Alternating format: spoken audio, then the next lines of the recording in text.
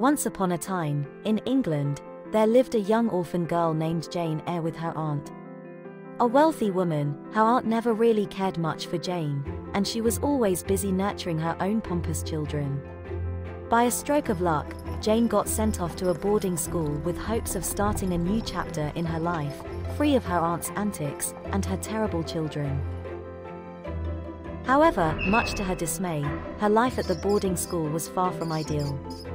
The evil headmaster made the students live in poverty, while he and his family enjoyed a life of luxury. Miraculously, the headmaster was forced to depart the academy when certain mishaps concerning the students' lives happened, and the academy became a safe haven for Jane.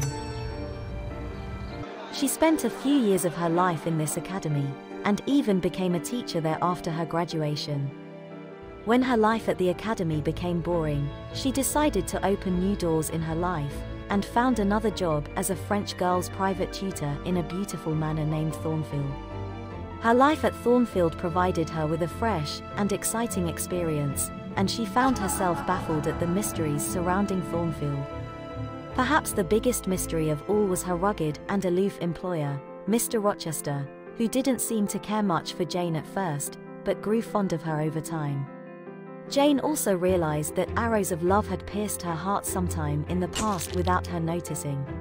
Rochester, determined to play hard to get, invited a vicious and charming woman named Blanche to Thornfield, and flirted with her to invoke a sense of jealousy in Jane. Unbeknownst to Jane, it was all a part of Rochester's cunning plan to make Jane confess to him. Ironically, his plan proved to be counter-effective, and he became the one who ultimately declared his love for Jane and asked for her hand in marriage.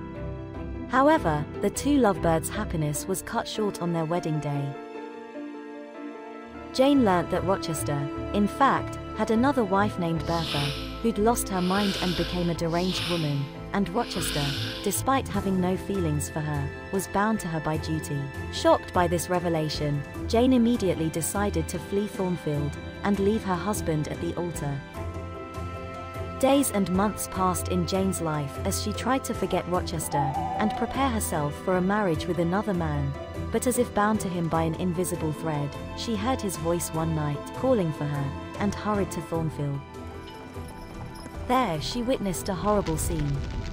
Bertha had burnt the entire manor to the ground, and taken her life along with it.